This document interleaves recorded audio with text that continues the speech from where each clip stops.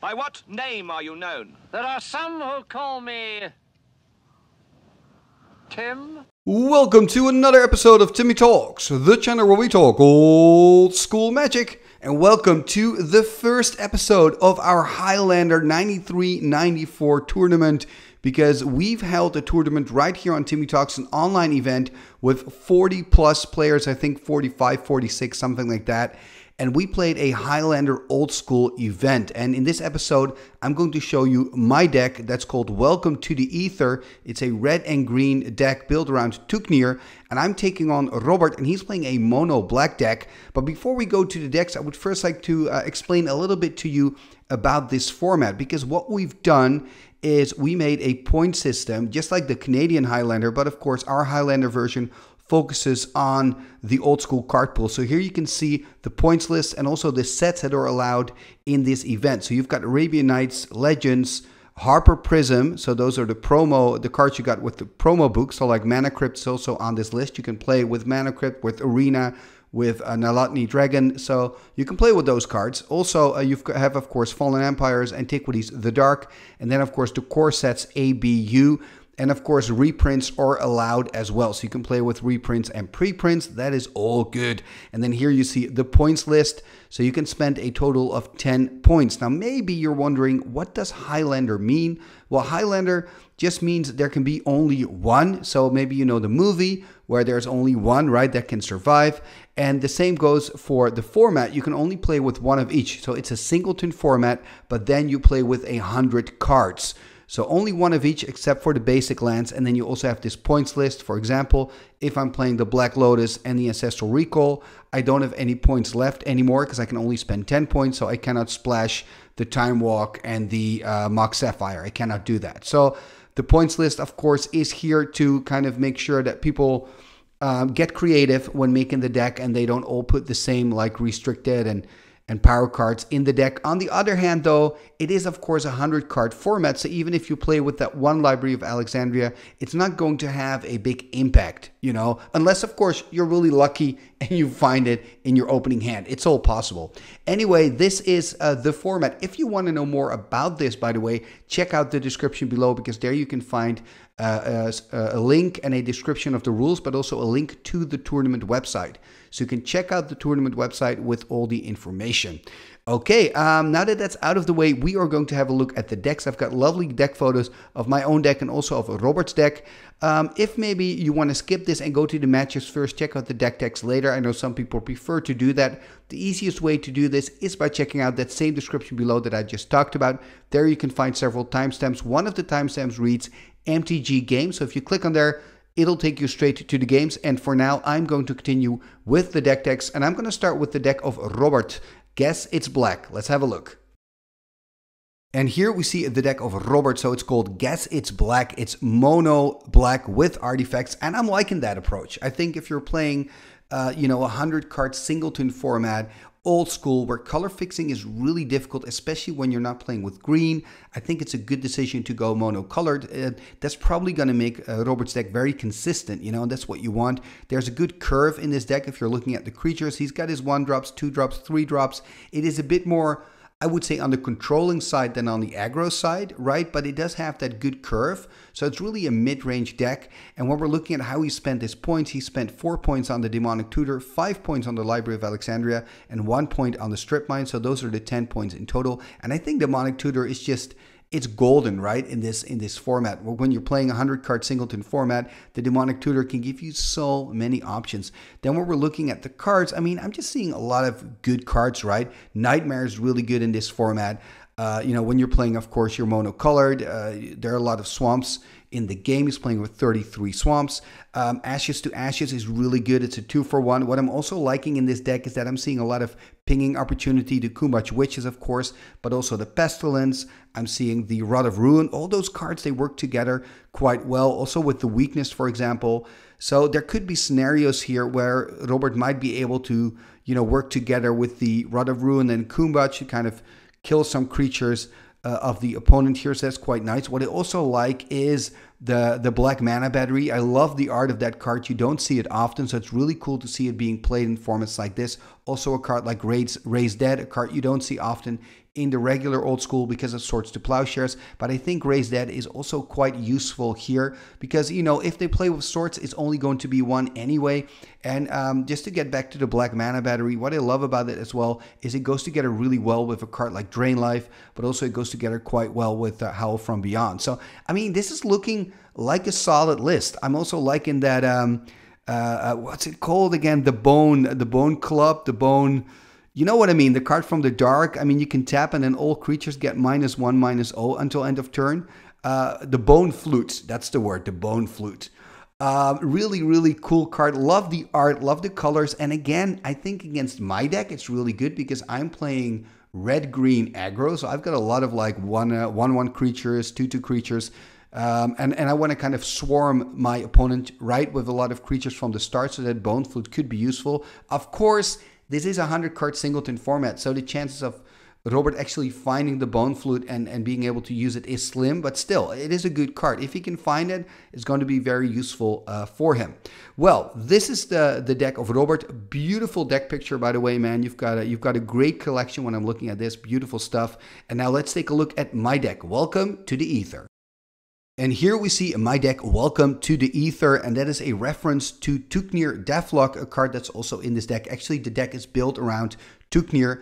My idea of making the deck started with this card. So this is a 2/2 flyer, a legendary creature, and it's actually an explorer of the ether if you read the flavor text. And what I really like about this is that it has like a mini giant growth on there, right? I can pay a green, a red, and a tap, and then target creature gains +2/+2 until end of turn. So I think that's quite sweet. There are a few tricks in the deck with the Tuknir. For example, Dwarven Warriors, I can make a creature unblockable, then pump it later with the Tuknir. Or I also have, for example, Tracker in the deck, so I can make it a 4/4 and then it can kill out a bigger creature. But I mean, above all, I think, you know, a 2/2 flyer that can pump another creature could be useful in this deck. When we're looking at the strategy of this deck, by the way, it's really your red-green strategy, right? So it is an aggro deck that just wants to have the perfect curve. The first 3-4 turns, all I really want to do is play a creature and turn a creature sideways. Play a creature, turn a creature sideways, right? I really try to swarm my opponent by playing out all my creatures. And if the game takes longer than expected, I can always win it with an X-Spell, right? I'm playing Fireball, Disintegrate, Dwarven Catapult, Earthquake. I'm playing with Hurricane. I'm playing with Detonate. So the first goal is the start of the game. I'm going to try to deploy my creatures, like I said, deal some damage, and then finish it off with direct damage. Now, if that plan doesn't work, I do have a few like bigger creatures in the deck, a bit more controlling creatures like a Cockatrice, like a Thicket Basilisk, also the Killer Beast, which is a great way to sink my mana in. I'm also playing with a two-headed giant, so it's not all small stuff. I'm also playing with some bigger creatures so that later in the game I also have a chance to kind of win. And it's not an auto loss if the game takes a little bit longer. Another card I really like, talking about the long game, is a Thelonite Druid, which is a 1/1 for 1 green and 2 from Fallen Empires. And I can tap the Druid, sacrifice a creature, and then all my forests turn into 2/3 creatures, which I think is kind of cool. I think this is one of the stronger cards that you don't see that often, but it can really win you the game out of nowhere. Now, maybe it's also good to kind of mention how I spent my points. So you can spend 10 points on the cards with points on them, and I've chosen to go for Mox Emerald, Mox Ruby, and Soul Ring. So I really went for the mana ramp. The decision, I did that because I just want to go really quickly. I want to be able to just play everything out. And also I figured out that looking at the amount of X-Spells I have in my deck, the Soul Ring could be really, really good later in the game because, yeah, it just adds those 2 points of damage to your Disintegrate or your Fireball or whatever X-Spell you're playing. So I think it's kind of good. It was a tough choice, though, because I think that, for example, a Library of Alexandria would have been quite good in here. And there are some other choices that I could have made, but I really chose to go with the mana ramping kind of plan. So I thought, you know, let's just go for the 2 Mox and the Soul Ring. Anyway, this is the deck that I'm playing with today. We talked about the deck of my opponent, and that means we're ready. Let's go to the match. Game number 1 of our Highlander 93-94 tournament is starting, and look at that. I'm taking a mulligan here, starting with a card less. I am on the play, And this is the first match in the group stages. So I'm playing red-green, and my opponent is a Robert, and he's playing a mono-black. And there are 5 people in the groups, and the top 2 will advance to the top 16. We have a total of 46 players. There is a Vampire Bats, by the way, by Robert, a card from Legends, an 0/1 creature that you can pump. You can give it +1/+0 for a black mana. You can only do that twice. Look at this, Robert casting a Kumbach Witches. This is a great start for him. Remember, I mean, I'm playing red-green kind of aggro strategy. I have a lot of creatures with 1 toughness in the deck. Okay, this Pendelhaven helps a little, although does it really? Look at that, I'm passing again. Not finding anything here at the start of the game, which is really bad for my deck. My deck has an aggro strategy, so I mean, a slow start is not good. There's the attack with the bats. I'm dropping to 18. And Robert, of course, still on 20. I'm playing another mountain. So perhaps if I can cast like a big X spell later in the game, maybe destroying both creatures, that could help. Okay, this is an interesting card. Brothers of Fire, a card from the dark, a 2/2 for 2 red and 1. And you can pay 2 red and 1, and then it deals 1 damage to any target and also 1 damage to myself. And I can do that as often as I want. But of course, it is quite a steep cost for 2 red and 1. But I could, for example, use it here to kill the Vampire Bats next turn. So things, you know, things could be worse. There is a Maze of If, so some more protection here for Robert. Tapping 2 black. Okay, there's the Bog Imp. So this is a 1/1 flyer. Attacking here for 1. So kind of going on that aggro strategy, putting me here on 17 with the attack with the bats. And that's, of course, difficult for me here to make the decisions. Am I going to use the Brothers of Fire? You know, that would cost me 2 red and 1 just to deal 1 single point of damage. Or do I want to play something out? Of course, that depends on what I have in hand. I do have some good 5-drops, like a Cockatrice, for example, a Thicket Basilisk, a 2-headed Giant. So there are some options in the deck. The question is, do I have them in hand? 4 cards in hand for me. Looks like I'm going to pass the turn or not. Tapping 3, 4, 5 here. Okay, tapping out. What am I going to do? Okay, there's a Cockatrice. So this is a 2/4 flyer. And whatever it blocks or becomes blocked by dies at the end of the turn.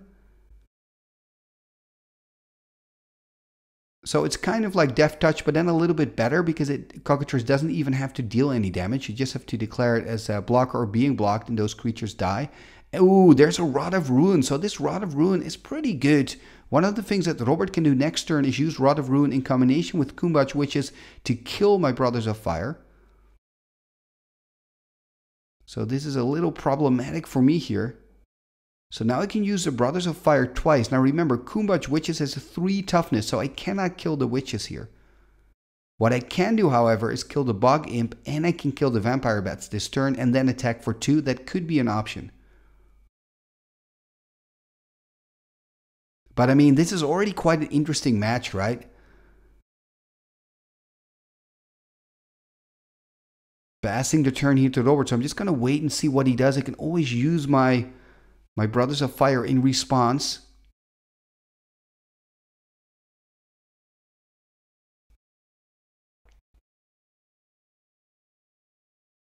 What is he going to do this turn? Is he going to use his Rod of Ruin and the Kumbach Witches here to kill the Brothers of Fire? And then, of course, I can respond to that. Probably by killing some creatures on his side of the board. Another option is, if Robert uses his Kumbach Witches, I can, of course, deal 1 damage back to any target. So I could deal that. Ooh, this is interesting. There's a Paralyze on the Cockatrice. Really interesting to see what's going to happen here. And Robert here attacking with both, no, just one of his flyers, the 1/1. Am I going to reply to this by using my Brothers of Fire here? I am. Look at that. Using Brothers of Fire to deal 1 damage here to the 1/1 flyer. So I take a damage as well. Go down to 16.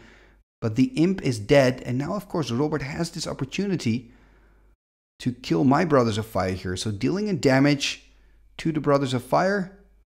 And then I can deal 1 damage back to any target. And it looks like I could deal that 1 damage, of course, to the bats. I think that's my best option. Another line of play for me could have been to just take the damage from the imp and then wait for Robert to use his Kumbach Witches, because then I could have dealt 2 points of damage to the Kumbach Witches and 1 extra point of damage to the Witches, because the way the Witches work is that for every point of, when it deals a point of damage to one of my creatures or to myself, I can deal 1 damage back to any target. Anyway, 2 creatures down for Robert, but also I've lost my my Brothers of Fire, which is a pity. Very strong card, I feel, in this matchup. Finding another forest, not untapping the Cockatrice. So I only have 3 cards in hand here. Placing a counter on the Cockatrice here to indicate the paralyze, I guess. So I'm on 16. What can I do? I've got a lot of mana. Okay, tapping. Wow, tapping 6. Oh, there's a Triskelion. That is really good. So I can use the Trike here to kill the Kumbach Witches, and that's exactly what I do. I mean, it is a hefty price to pay, though. And then, of course, next turn, Robert can use his Rod of Ruin. When he does in response, I can use the Pendelhaven, I guess. But yeah, it's a big price to pay. Ooh, there's even more control. The Icy Manipulator. And Icy together with that Paralyze, that is quite nice here for Robert. So I can choose to untap the Cockatrice for 4, but then he can tap it down just for 1 mana. So yeah, it's far from ideal for me here. 3 cards in hand. Tapping 4. Okay, there's an Urnum. So starting to play out the bigger creatures here in the deck. Playing out a Forest. 1 card in hand, passing the turn probably. And then end step, we're going to see him tapping down the Pendelhaven. That makes absolute sense, because now I can make the Trike a 2/3, but that only lasts until the end of my turn. So now Robert can use his Rod of Ruin here to kill my Trike. Tapping 4 instead. Okay, there's a Bok Wrath. So it's a 3/3 with Swamp Walk. But of course, I'm going to give it Forest Walk because of my Urnum, and that is not great for me. I am going to untap the Cockatrice here.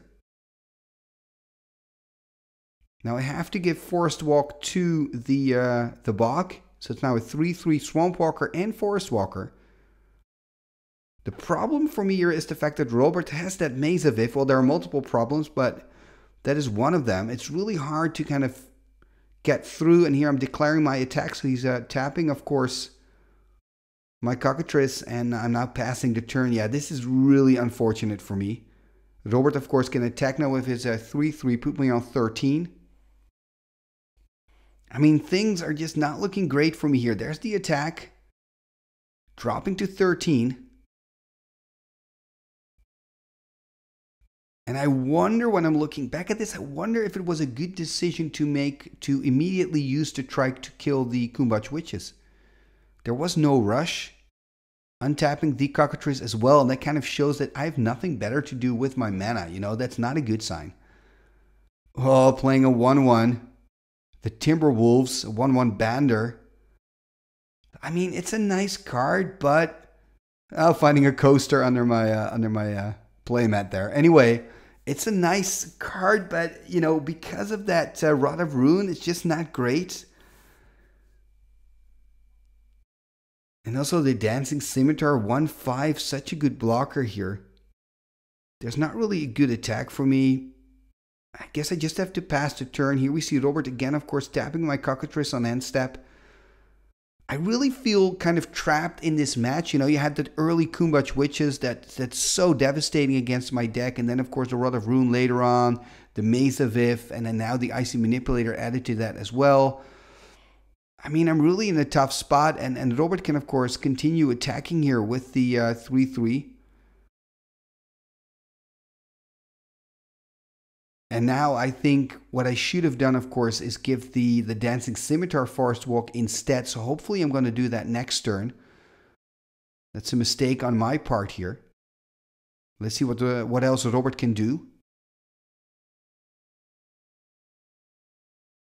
I'm sure he's wondering, do I want to keep mana open to use the Rod of Ruin, you know, kill a creature or maybe even ping me for one, or do I want to play something out? You could even argue that playing out the Dancing Scimitar was a mistake because now I can give the Dancing Scimitar Forest Walk. If I notice, of course, but it looks like I'm not noticing because I don't see the dice being changed there. That's indicating the Forest Walk. It's so funny when you're looking back at these games. I'm like, why am I not seeing that? Anyway, attacking with everything here, which kind of shows my desperation. I think I could have attacked here in a band. Then again, I do have that Pendelhaven to save one of my creatures. There we see the block with the Dancing Scimitar. And now I'm thinking, do I want to use the Pendelhaven to save the creature? Or do I want to let it die? 2 cards in hand. I think if I would be Robert, I would probably block the Timberwolves because of the banding ability. Yep, it looks like I'm going to use the Pendelhaven to save it here. In response, he's going to ping it though. Still had the mana open. But that was bound to happen anyway. I guess next turn now we can also kill the Timberwolves. I'm just really in a bad position here. I'm probably going to take 3 again. I don't really see me winning this game anymore. Even if I would have chosen to put the Forest Walk on the Scimitar, which of course I should have done. Oh yeah, now let's see. Look at it now. Finally. So I guess the quarter did drop at a certain point. I mean, then again, it would have only saved me 3 damage. It would have been on 12 instead of 10.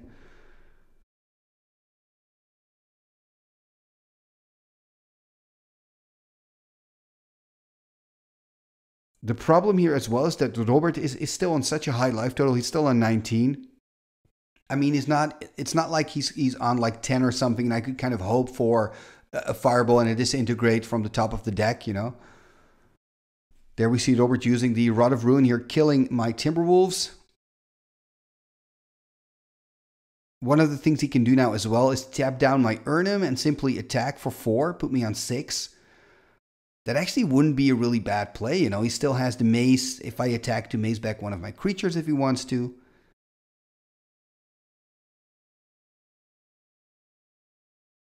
So Robert here a little bit in the tank, wondering what he wants to do, tapping 3 black here. There's a Jalem Tome, so the little book. A card from Antiquities, 2 untap, draw a card and immediately discard a card. It's really good for card selection. I'm untapping my Cockatrice again. Tapping here the Pendelhaven, tapping 2 green. Ooh, tapping 5 in total. What do I have? Do I have a 2-headed giant? Oh, I've got to detonate. That's actually quite good. And now I've got to choose. I mean, Rod of Ruin is a target. Going here for the Icy Manipulator, which I understand. And also Robert is taking 4 points of damage as well. So this is a great detonate for me here. Robert on 15. And the Icy is gone. I think I shouldn't attack here. I mean, Robert is really the aggressor. I could, of course, maybe attack with the Cockatrice because the Dancing Scimitar is unblockable anyway, choosing not to. I think attacking... I mean, of course, then he would have used his Maze of If. Could have attacked with both, I guess. Ooh, drain life. Oh, that is really painful.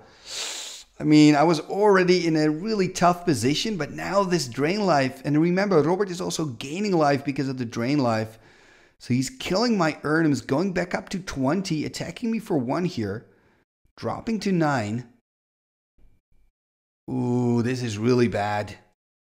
I think the worst of this is that Robert is going back up, you know. I at least had him on 15. But he's really in a good position, and he's been dominating this game from the start, to be honest. There's a tracker here, 2/2. A card from the dark, 2 green and tap, and then it fights another target creature. Actually, the first fight card in Magic. It works quite well with Tuknir, that's in this deck, but also with Giant Grove, with Wailudu Wolf. It's a pretty cool card, I really like it. It's one of those cards that you kind of brew around. Anyway, we see Robert here using his Jalem Tome. finding another swamp. I mean, Robert could have even waited a little bit longer and kind of tried to kill me with the Drain Life, using Drain Life and Rod of Ruin in combination. So I'm on 9. And at least I didn't take any damage. But now, of course, on end step, he can use his Rod of Ruin, put me on 8. But let's see if I can maybe find something useful from the top of the deck. I mean, for example, a Giant Grove, and then he can use Tracker to kill one of his creatures. That would be quite nice. There's the ping with the Rod of Ruin, dropping to 8, not playing anything out. That is unfortunate for me.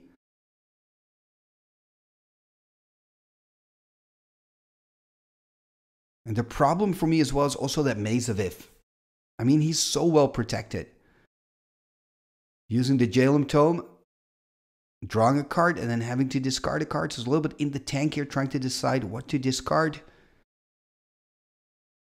He's also playing, of course, with Raise Dead and Animate Dead. Discarding a Gremlins, a card from Antiquities.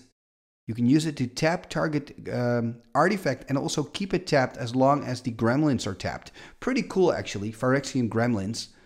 Because you don't have a lot of tech against artifacts in black, so it's quite nice. Tapping 4 black, what are we going to see here? Oh, there's a Juggernaut. That is some pressure there. Probably will have to block with the Cockatrice, trading the Cockatrice for the Juggernaut. That is not great. Can I maybe find a Fissure? Or a Bolt? I mean, then again, it's not really what you want to do. Okay, there's a Fireball. Okay, that's something. Probably go for 3 on the Juggernaut and for 3 on the Bog. Yeah, that's what I'm doing here. So killing both creatures, that's not too shabby. But of course, you'd rather use your Fireball for like a big hit directly to the life total of Robert. But he's kind of forcing my hand here. I have to do it. Passing the turn, 2 cards in hand.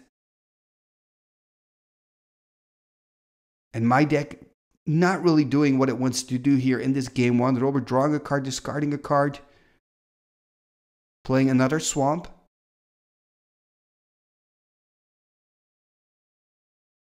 Only 1 card in hand for him, 2 cards in hand for me. So, I mean, I've kind of stabilized. A Rod of Ruin is a problem, but if I can now maybe draw into my bigger creatures, or an Ice Storm or Stone Rain to get rid of the Maze, that would really help me here. Because remember, the Cockatrice is really a creature you don't want to block, right? So even though it only has 2 power, everything that it gets blocked by dies.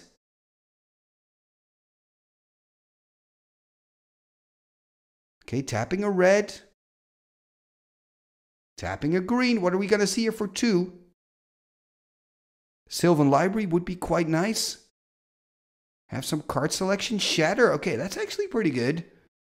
Now I've got to choose what to destroy. I could go for the Rod of Ruin, because remember, Rod of Ruin also blocks all my 1-drops, my 1 toughness creatures, I mean. Cannot play them out as long as the Rod of Ruin is on the board. Another problem, of course, is that Jalem Tome card selection, and also the Dancing Scimitar would be a good target. Let me know in the comments, like, what artifact would you now target with your Shatter? I mean, they all 3 have a value. That's probably why I need some time to think about it. I am going to go for the Rod of Ruin, because in the end, that's what's slowly killing me. And again, I'm not attacking. I'm a little bit surprised here. Like, it could have attacked with both creatures. Then again, Robert, of course, could have attacked with the Scimitar. That's probably why I'm not doing it. Don't want to take any more damage than needed. I'm still on 7. And of course, Robert already played out the Drain Life. There's a Drudge Skeleton. A card that's a little bit scary for me here is, of course, oh, look at that. Using my tracker to fight with the skeleton and then regenerates it. But at least the skeleton gets tapped and I had the mana open anyway. So kind of a funny moment here in the game. And what I wanted to say is the card I'm kind of scared of is Pestilence here. Ooh, look at that. Howl from Beyond. Oh, that's such a cool way of Robert here to kind of kill the tracker. Then again, I think, but it's a really cool play, but it maybe he should have kept on to it. You know, if he can get like a Dancing Scimitar through or just 1 creature through, he can almost, I think he can finish me with the Howl from Beyond. But it is a really cool way to get rid of the tracker. And using the tome again, I mean, the Jalem tome is doing so much work here for Robert.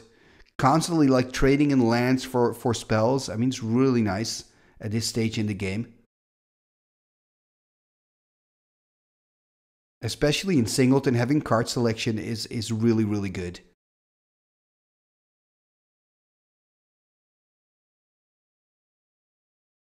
So one of the things that Robert could do here is attack with both creatures. And then actually, would that work? No, that wouldn't work. Now I want to say you can use his mace to the creature that I'm blocking, take it out of combat, but I think it then still dies because the Cockatrice ability is not like Death Touch. Oh, look at this. He's playing his Animate Dead. I wonder what he's going to get back. Is he going to get back my Urnham? Oh, of course, he's going to get back my Trike. Oh, that is good. That is so good. That is so good. So technically, I'm on 4 now, I guess. That is bad. Gonna tap 2. Okay, there's a Grizzly Bears. I mean, that's a problem with this deck. You know, it wants to play aggressively. A Grizzly Bears can be great on turn 2, or maybe even a turn 1 if I can find one of my Moxen. But I mean, what are we? Turn 500 in the game, then a Grizzly Bear is not really useful. And again, Robert here, you know, discarding a land card, probably getting a spell in return. I mean, he's still in full control. He just needs to find a way to kind of push through and start dealing some damage. I'm on 7. He's still on 20.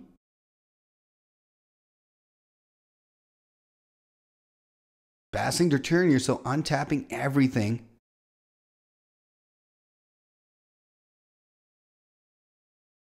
Three cards in hand. Passing the turn. I really wonder what those 3 cards are. Robert now 2 cards in hand. He can use, of course, the book again. Ooh, he's not. He's going to tap 4. Oh, wow. The Jalem tome. The Jam Day tome, I should say. Now this is going to be such a change in the game because now he's just drawing twice as many cards as me. We're both basically in top decking mode. This will probably give him the win. Also using the Jalem tome. We're using both books. He's got a library over there. I mean, that is impressive. Again, discarding a swamp, passing the turn. He is finding a lot of lands, but I mean, with the Jalem tome and the Jam Day tome, he can just discard those lands that he doesn't need. There's a Maze of If from my side. Oof. It's like I'm slowly bleeding out. Very, very slowly. But I think with this Jam Day tome, things might go a little bit quicker. Are we going to see a single here for 2? No, an AO pile. Okay, AO pile is 2 more direct damage. So he's got 5 points of direct damage on the board. He's going to sack the pile to put 2 damage on the Cockatrice. Okay, so he's going to go for the Cockatrice kill. He's going to use the Triskelion here to kill the Cockatrice.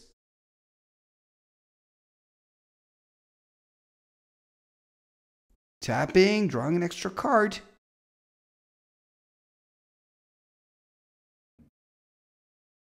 Tapping 2 more.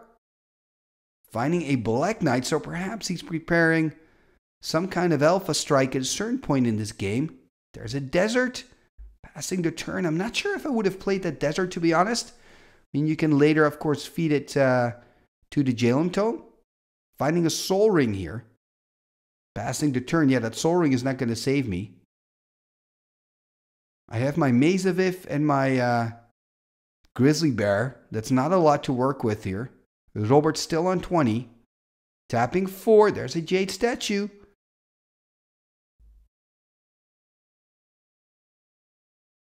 Tapping 4. Going to draw an extra card with the Jam Day tome. And remember, he also has the Jalem tome to kind of cycle through if it's, for example, another land card.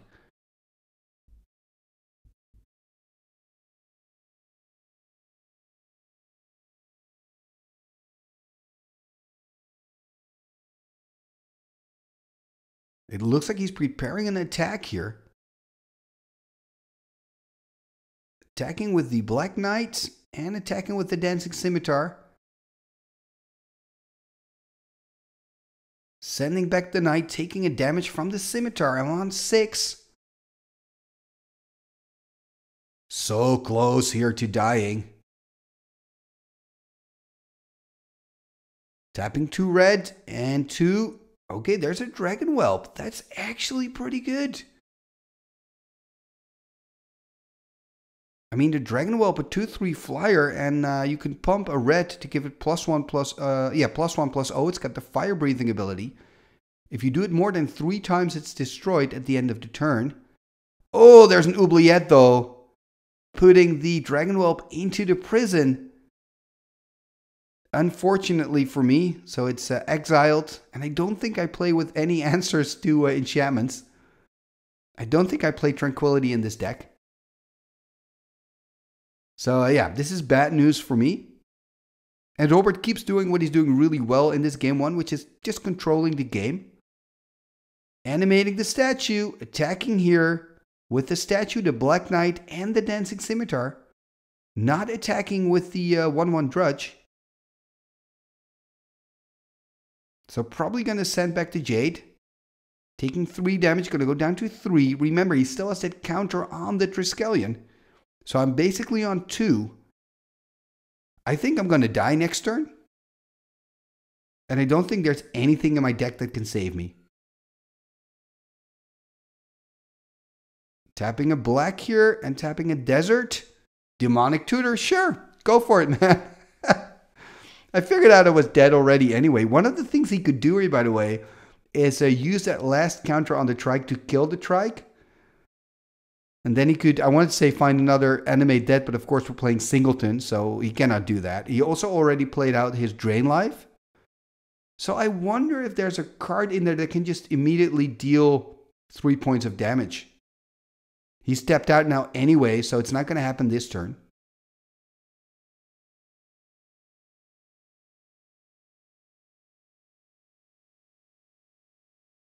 So really going through his deck, trying to decide what to get. But I mean, he's already winning. There's not really a card that I can think of, but we'll see. We'll see next turn.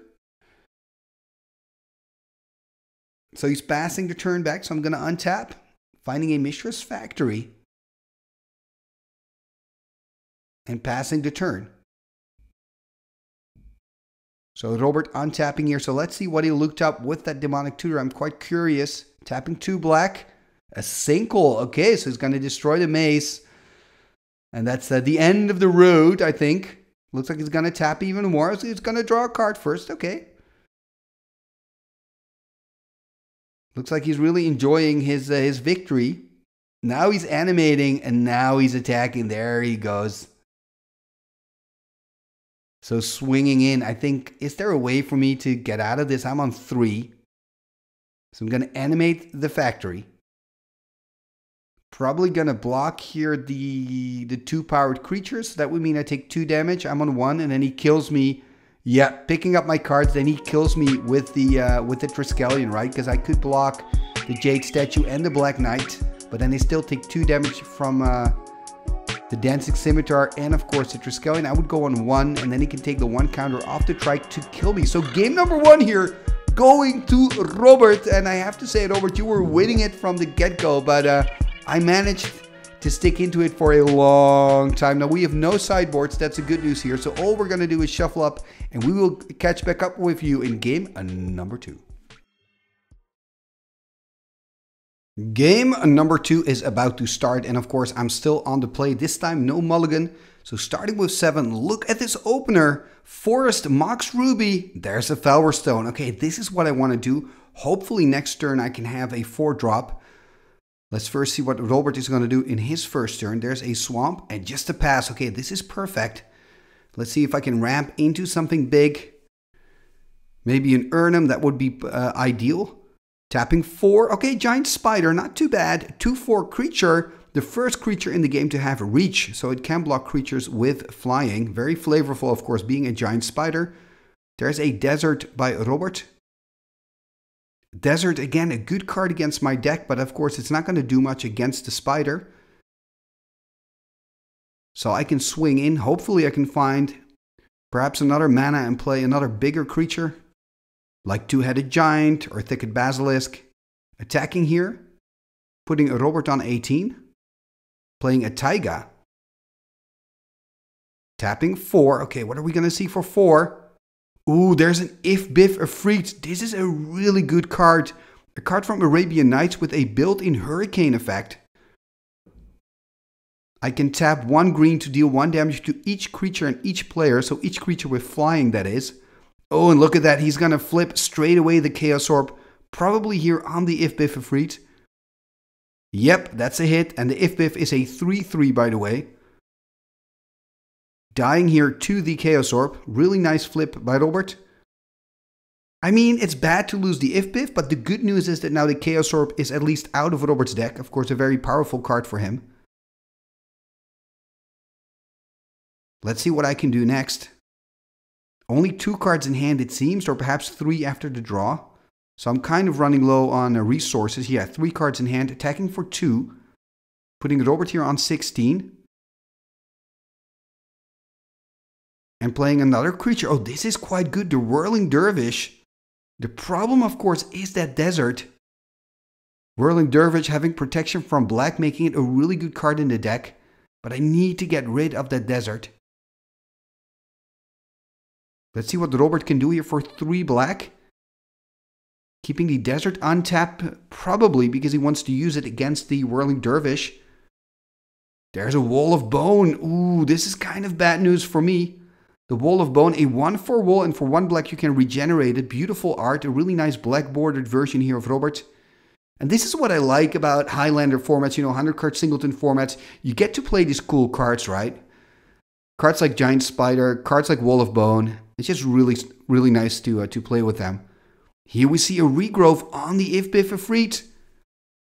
This is really good. Of course, If Biff can fly over the wall, and it also has that built-in hurricane mechanic that I can use to deal damage every single turn. So it's a really strong card. 3 cards in hand for me now. Let's see what Robert can do in his turn. There's really some pressure. There's a black mana battery. Beautiful art by Anson Maddox. It's a card from Legends. It taps for a black, and you can also put mana battery counters on it that you can then turn in for black mana. So tapping 4 here probably to cast the If Biff Efreet. There it is. And again, no attack for me. Second turn in a row that I cannot attack, so the Wall of Bone is doing work. But now Robert needs to find a way to get rid of the If Biff again, or perhaps play a flyer. He has Sengir Vampire in the deck. He has a Nightmare in the deck. He's got enough mana to play both. Ooh, there's a Tetravus. That is good news for him. This is a 4/4. That is a really good answer here from Robert. 4/4 flyer that can stop the If Biff. Let's see what I can find here. Tapping 2, a red and a green.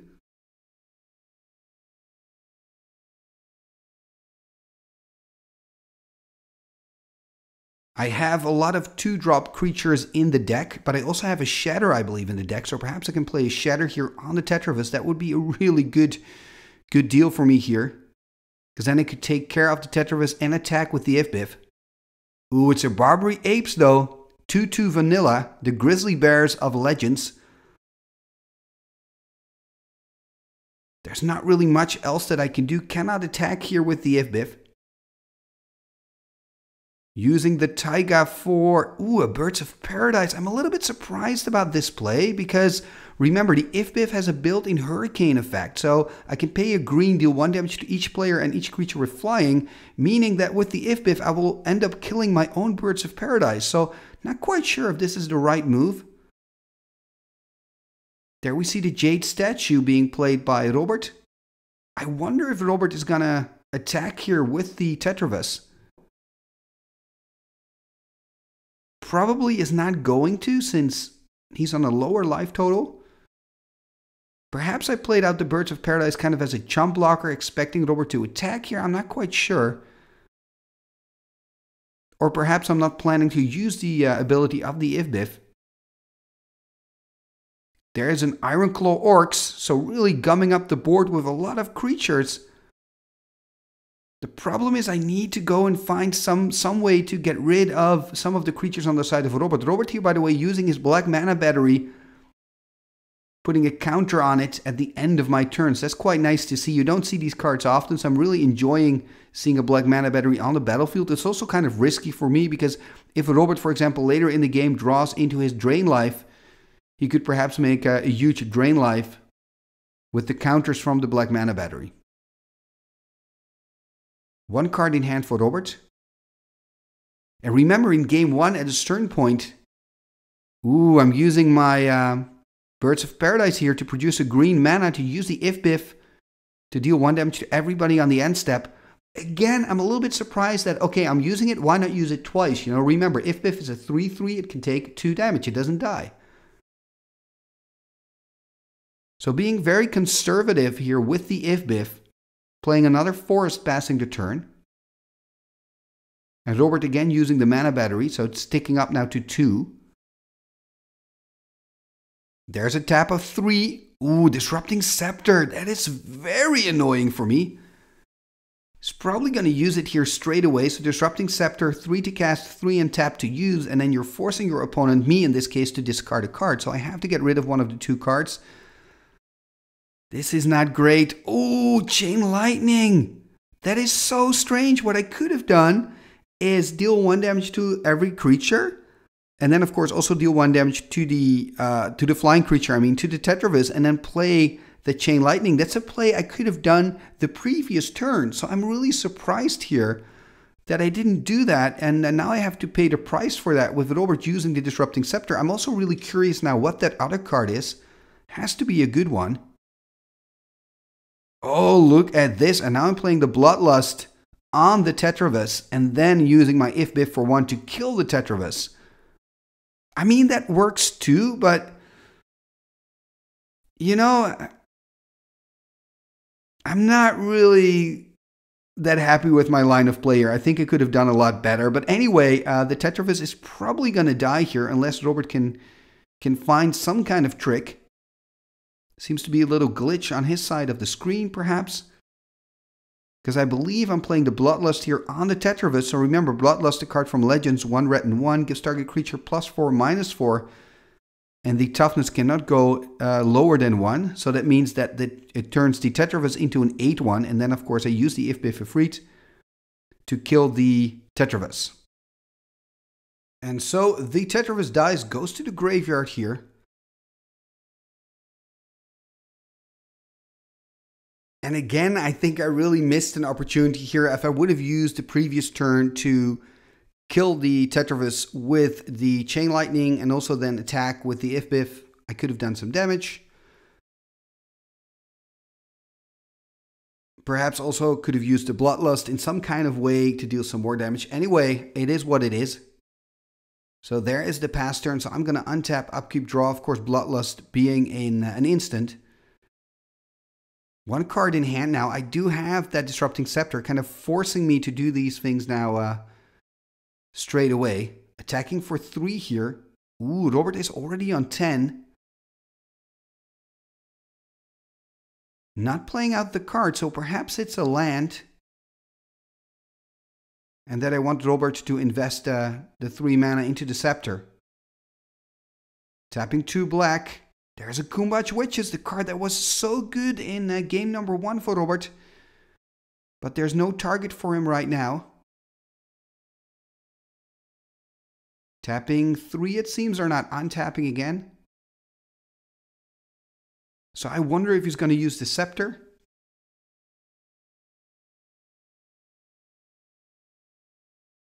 Tapping the cards there, looking at the lands, and he is using the Scepter.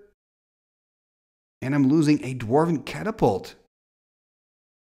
Dwarven Catapult is a card that's from Fallen Empires, an instant. It's kind of like a Fireball, but worse, because you can pay a 1 red and X, and then it deals X damage, divided equally amongst the creatures of the opponent. So I could have played it here for 5, but it's rounded down, so then it would have dealt 2 damage to each creature of Robert, 2 damage to the wall, 2 damage to the Kumbach Witches. So it wouldn't have done anything really for me. And here playing the Brothers of Fire again, Maybe I'm being too critical about my own play, but I think I should have paid at least 1 green to deal 1 damage to Robert here with the If-Biff Ifrit. That would have put him on 7. I mean, I hope I don't forget to attack now. Am I considering going full on with an Alpha Strike here? Robert, of course, being on 8. I can attack with the If-Biff, put him on 5. There I go with the If-Biff Ifrit, so choosing not to attack with the other creatures. So he's on 5. Passing the turn.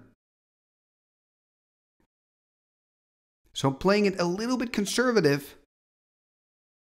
But it really looks like I've got game number 2 here in the pocket, unless Robert can do some very incredible magic to get back into this. I guess step 1 is take care of the If-Biff Ifrit. There's a Library of Alexandria, very powerful card, but not when you only have 1 card in hand. Not going to do much for him at this stage. And Robert is probably really thinking, his brain's running on full cylinders, trying to find a way out of this. Passing the turn here, and now I'm finally using that forest on end step, what I should have done the previous turn as well, dealing 1 damage to us both. So I'm dropping to 14, Robert dropping to 4. So now I can attack him through the air to put him on 1, and then use the If-Biff's ability to finish the job. There I go.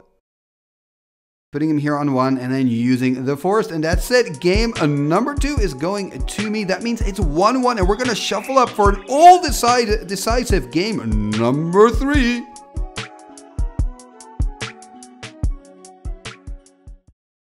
Game number 3, here we go. So of course it's Robert on the play after losing that second game. Look at this opener, Black Vice.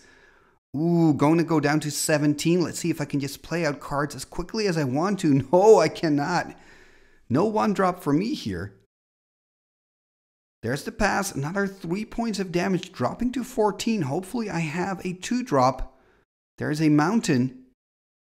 Come on, I gotta play out something. Elvish Archers, Barbary Apes, Grizzly Bear, just to name a few. Ironclaw Orcs. I've got a lot of 2-drops. Felwar Stone. Anything? Dragonfly. My deck is filled with 2-drops, but it looks like nothing is happening. Nothing is coming out of my hand here. I'm already on 14. Does that mean that next turn I'm going to drop to 11? This is a horrible start for me. Ooh, I am tapping something. Okay, good. Earthquake for 1. Okay. Oh, man. I'm in desperation mode. You really don't want to play Earthquake at this stage in the game, but you've got to do what you've got to do. I mean, Earthquake can be such a good card, such a powerhouse. But yeah, I'm forced to play it now. Robert's Vice really doing work here. Oh, and he's playing an Ivory Tower. Oh, my lord. Oh, this is really bad. Anyway, taking more damage here. 2 damage at least instead of 3. Dropping here to 11, because of course I also took a damage from the Earthquake. Oh my goodness. Okay, tapping a green. Come on, I got to do something. Double green? No, untapping again. Okay, there's an Asp. So card from Arabian Nights, a 1-1. It's got a pretty cool ability. When you attack, it deals a damage, but it also leaves a counter. It's not a poison counter, but your opponent gets a counter, and if that opponent doesn't pay 1 mana before his or her upkeep, then you take an extra point of damage. There's a Bog Imp, the 1-1 flyer from the dark. Robert 4 cards in hand. I have 5 cards in hand, dropping to 10 here. Okay, playing a land. Hopefully I can play out another card, finally disabling the Vice. It has done so much work here for Robert. Remember, this is the all-deciding game, game number 3. Okay, there's a Giant Spider. That's actually quite good. Not attacking with the Asp. So keeping the Asp here, but I'm of course on 10. Robert's on 19 at the moment. But at least I've got 4 cards in hand, meaning no damage for me next turn. That's something.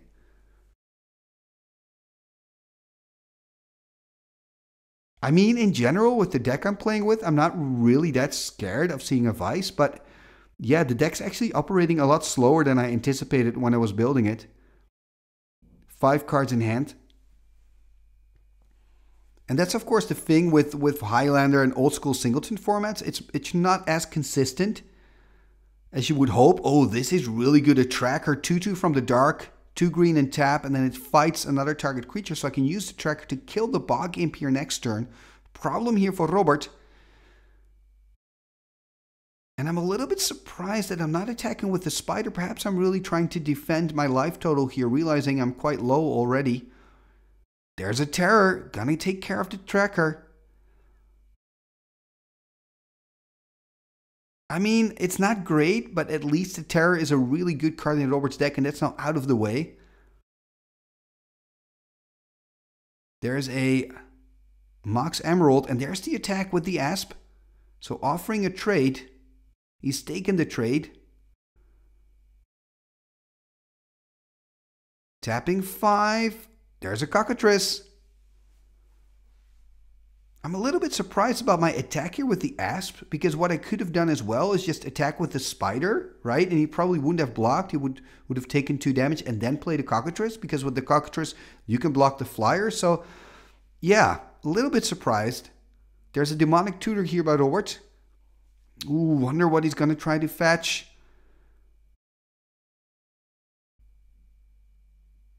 Oh, he's going for a Library of Alexandria. Ooh, that is a pretty cool, but also risky decision for him to make. I mean, of course, he's on 21, so he's pretty high in life.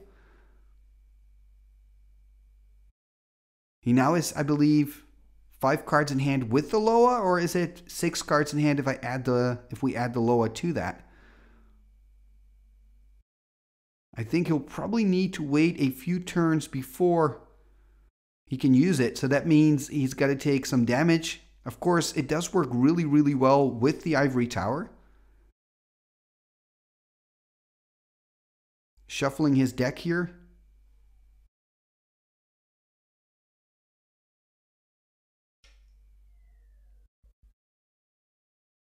I mean, it's an interesting choice. To be honest, I didn't see this one coming. But maybe he's got more cards in hand. Maybe the dice there is not accurate anymore. That could be the case as well.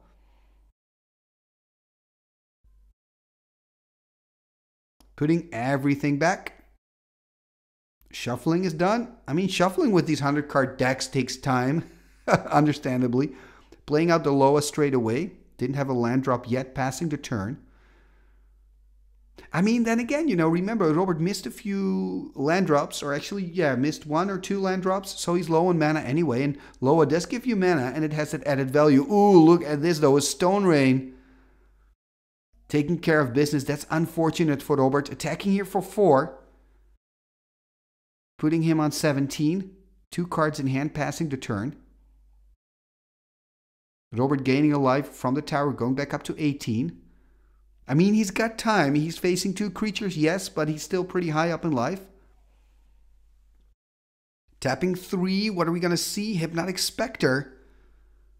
2/2 flyer.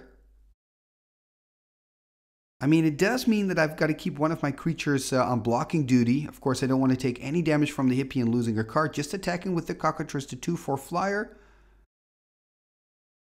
Putting Robert here on 16. There's a pass turn. He's going to go back up to 17. So this is going quite slow with that Ivory Tower, actually. 3 cards in hand. There's a Swamp from Robert, tapping 4. Ooh, a Jam Day Tome. That is really good. So he probably had the Tome in hand already when he picked up the Library of Alexandria. That would have been really sweet for him, having and Jam Day Tome and Ivory Tower and Loa all together. That would have been really, really good for him. I mean, I have to try to put on more pressure on the life total. Tapping 3 here, 2 forests and a mountain. Okay, there's a Lure. Okay, this is pretty good. Now I can attack with both. Lure means that he has to block it. Attacking with both creatures, that means the hippie is going to die. Robert old tapped out, nothing he can do against it. And he's taking 2 points of damage. Yeah, this Lure is really, really good. Passing the turn here back to Robert. And of course, Lure Thicket Basilisk is even better, but hey, you got to work with what you have. There's a Juggernaut hitting the board. 5/3. There's a Lightning Bolt though. And I mean, I really have the answers this game, right? I'm finding the Stone Rain for the Loa. I'm finding the Bolt to quickly deal with the Juggernaut. And that means I can keep pressure on, attacking for 4 here. Robert dropping to 11. And I mean, he's really in trouble here. He had an amazing start with the Vice. But after that, we didn't see much. And I was able to remove most of his creature threats. And now passing the turn back to him. I mean, he is... it looks like he's on 15 here. Ooh, playing a Bloodlust here. So dealing extra damage here. So that means he takes 4 extra points of damage instead of 11. He's going to drop here to 7. So I think what happened here is that I kind of thought, wait a minute. Like Robert already took the damage, but I was kind of thinking, do I want to play the Bloodlust, yes or no? And I decided to go for it. Putting Robert here on 11. Sorry, on 7. Oh, and look at this. A Stormseeker. Putting Robert on 3, and it's almost done here. That Stormseeker was really good. The Bloodlust and the Stormseeker dealing so much additional damage. I mean, he was on 15 not too long ago. There's the Tetravus, but that's actually, well, it's helping a little. It has to block, of course, the Cockatrice next turn. So the Cockatrice is gonna trade probably for the Tetravus, and then I'm gonna put him on 1. Or do I have something else? Tapping 5 here. What do I have? Oh, there's a Dwarven Catapult. So that's gonna deal 4 points of damage to the Tetravus. Gonna kill the Tetravus. There's the attack. And that's the end of the line here for Robert. And Robert here thinking that he can still block, but actually he can kind of missed here the Dwarven Catapult, I guess. Attacking here. Let's see if he has anything. That's it. So winning the match here. And who would have thought, remember how I started this game 3 with the Vice on the table. It got me all the way down to 10. But after that, I was able to dominate the game, winning my first match here in the Highlander 93-94 format.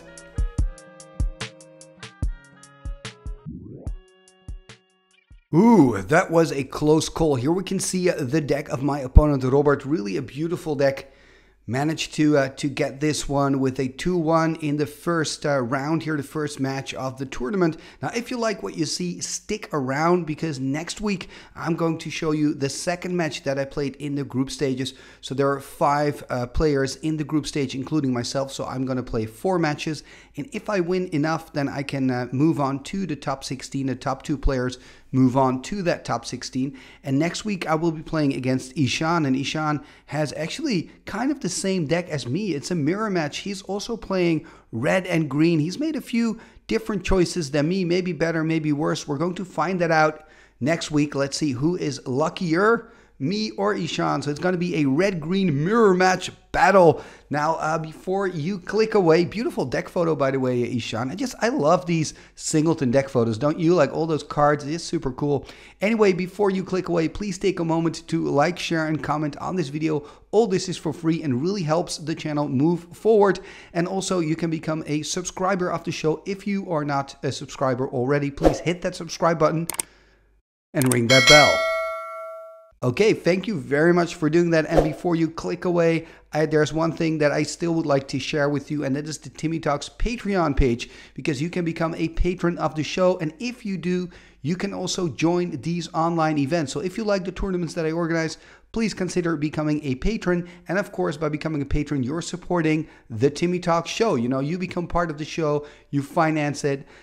Which is sweet. I think it's sweet. It already starts just for $1. So take a look at patreon.com/TimmyTalks for all the information. And if you become a patron, your name will be mentioned in the end scroll at the end of every single video. What end scroll? This end scroll. What shall we do with the drunken sailor? What shall we do with the drunken sailor? What shall we do with the drunken sailor? Early in the morning, way hey and up she rises, way hey and up she rises, way hey and up she rises early in the morning. Put him in the longboat until he's sober. Put him in the longboat until he's sober. Put him in the longboat until he's sober. Early in the morning, way hey and up she rises, way hey and up she rises. She rises early in the morning. Oh,